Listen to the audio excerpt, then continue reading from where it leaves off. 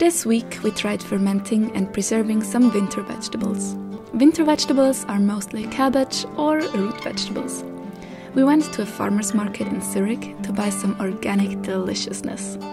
Ideally, we would use homegrown produce, but at the very least, we recommend using local and organic products. For preserving, it's best to use ripe vegetables without any mold and dents. We decided to try preserving as a way to reduce food waste and as preparation for our first harvest this summer. And we soon found out it's not as difficult as we thought it would be. We picked 5 different recipes which are seasonal and which we've always wanted to make ourselves. First, we made kimchi. It's a delicious Korean cabbage pickle. The first step is to pour water into a bowl and let it get to room temperature. Cut up the cabbage into slices and then add salt to the water. Stir until it dissolves.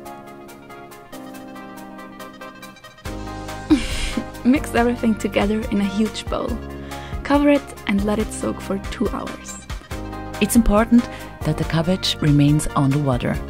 Find a thing of the correct size. Good luck with that. Then place heavy objects on the top. We recommend bottles of gin. Now for the seasoning, cut up an apple and some onion together with garlic and ginger. Then throw them into a blender to make a sweet and spicy sauce. Next, mix up a paste with chili flakes, powder and water for some extra spiciness. After 2 long hours of waiting, drain and rinse the cabbage thoroughly. Then place it back into the bowl. Add spring onions to the cabbage and the blended up spicy sauce.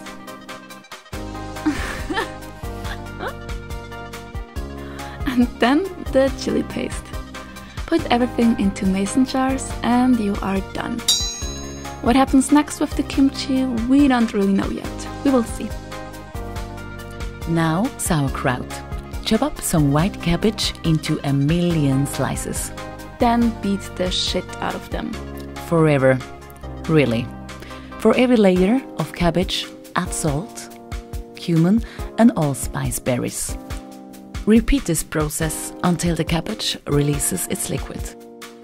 After 500 hours, you are done. Top everything with a cabbage leaf and some saran wrap. Close the lids tightly.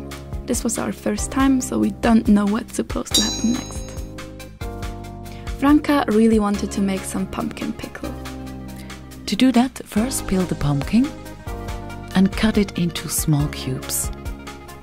And next, sterilize the jar. Also bring some vinegar and water to a boil, together with sugar. Fill a tea bag with some spices like cinnamon, pink pepper, bay leaf, and then close it. Next, cook everything for half an hour. Fill the pumpkin into a jar and voila! For something a bit more girly, we preserved some pink onion. Cut into slices and try not crying too hard. Rinse them with boiling water and continue with crying. Add some sugar, salt, spices and garlic into a bowl. Next, add vinegar to the mix and fill into a jar. I may be still crying, but you are done.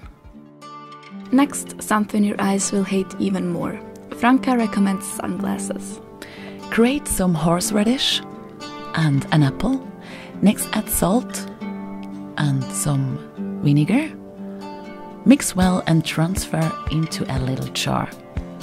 It's delicious with fish and very, very healthy. The result looks beautiful and tastes amazing. Our favorite is the kimchi.